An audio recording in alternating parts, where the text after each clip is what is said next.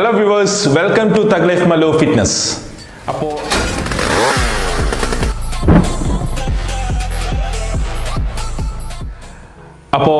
ഇന്ന് നമ്മുടെ ടോപ്പിക് എന്ന് പറയുന്നത് നമ്മൾ പ്ലാസ്റ്റിക് ഉപയോഗിച്ചാൽ നമ്മുടെ ഡെയിലി ലൈഫിൽ പ്ലാസ്റ്റിക് ഉപയോഗിച്ചാൽ തടി കൂടുമോ എന്നാണ് നമ്മുടെ ടോപ്പിക്. നിങ്ങൾക്ക് അറിയുന്ന കാര്യമായിരിക്കും, പ്ലാസ്റ്റിക് ഉപയോഗിച്ചാൽ നമുക്ക് പല അസുഖങ്ങളും വരാൻ സാധ്യതയുണ്ട്. അത് നമ്മൾ കേട്ടിട്ടുണ്ടാകും. പക്ഷേ പ്ലാസ്റ്റിക് ഉപയോഗിക്കുമ്പോൾ നമുക്ക് തടി കൂടുമോ എന്നത് ഒരു പുതിയ കാര്യമായിരിക്കും നിങ്ങൾ കേൾക്കുന്നത്. നമുക്കൊന്ന് പരിശോധിക്കാം. ഈ പ്ലാസ്റ്റിക് ഉൽപ്പന്നങ്ങളുടെ പ്രൊഡക്ഷനിൽ ഇൻക്ലൂഡ് ചെയ്യുന്ന സാധനമാണ് ബിസ്ഫിനോൾ എസും ബിസ്ഫിനോൾ എഫും.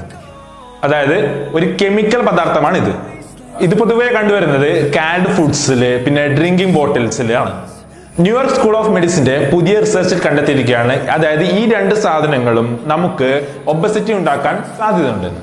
ഈ റിസർച്ച് അവർ നടത്തിയിട്ടുള്ളത് 6 തൊട്ട് 19 വയസ്സ് വരെയുള്ള കുട്ടികളിലാണ്. അതായത് നമ്മൾ ഈ പ്ലാസ്റ്റിക് ഉൽപ്പന്നങ്ങൾ ഫുഡ് കഴിക്കുമ്പോൾ ഈ കെമിക്കൽസിന്റെ ചെറിയ ശതമാനം നമ്മുടെ ശരീരത്തിലേക്ക് പോകും. ഇതാണ് നമുക്ക് ഒബസിറ്റി ഉണ്ടാകാൻ കാരണം. പ്ലാസ്റ്റിക് ഉൽപ്പന്നങ്ങൾ ഉപയോഗിക്കുന്നതുകൊണ്ട് നമുക്ക് അത്ര വലിയ തടിയൊന്നും വെക്കില്ല. അതായത് ചെറിയൊരു ശതമാനം മാത്രമേ ഇത് നമ്മുടെ ബോഡിയിൽ എഫക്ട് ചെയ്യൂ. പിന്നെ നമ്മുടെ തടി മെയിൻറ്റെയിൻ ചെയ്യാൻ വേണ്ടിയിട്ട് നമ്മൾ ഡെയിലി ഡയറ്റും വർക്കൗട്ടും മാത്രം ചെയ്താൽ മതി.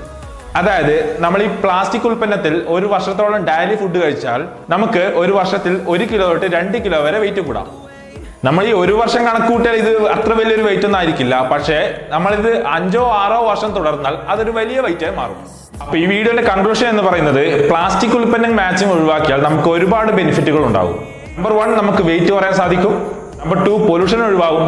നമ്പർ 3, നമുക്ക് പ്ലാസ്റ്റിക് ഉൽപ്പന്നം ഉപയോഗിച്ചുകൊണ്ട് നമുക്ക് ഒരുപാട് അസുഖങ്ങൾ വരാം, അതൊക്കെ ഒഴിവാക്കാൻ സാധിക്കും.